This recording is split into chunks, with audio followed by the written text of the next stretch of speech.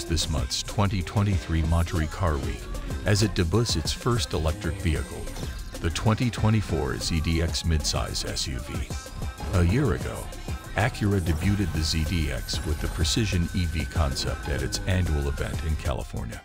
Mass production of the enclosure will begin on August 17, Acura announced Thursday, but won't go on sale until early next year. A regular ZDX and a sporty ZDX Type S are planned. Acura showed off the ZDX in a teaser video, and our own spy shots of the prototype leave little to the imagination.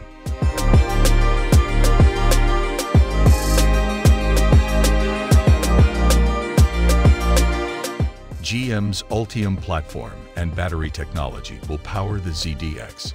GM will also be building the ZDX for Acura.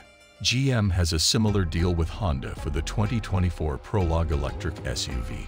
Acura hasn't specified a powertrain yet, but the ZDX, which will share its Spring Hill, Tennessee plant with the ZDX, should offer similar performance to the Ultium-based Cadillac Lyriq. That means buyers can expect around 340 horsepower from a single electric motor with a battery capacity of around 100 kilowatt-hours. It is hoped that power for the ZDX Type S can come from a dual-motor all-wheel drive setup. Range should start at around 300 miles.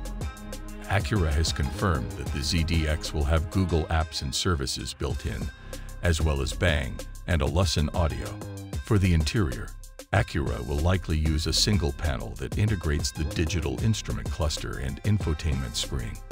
The Precision EV concept uses the same design.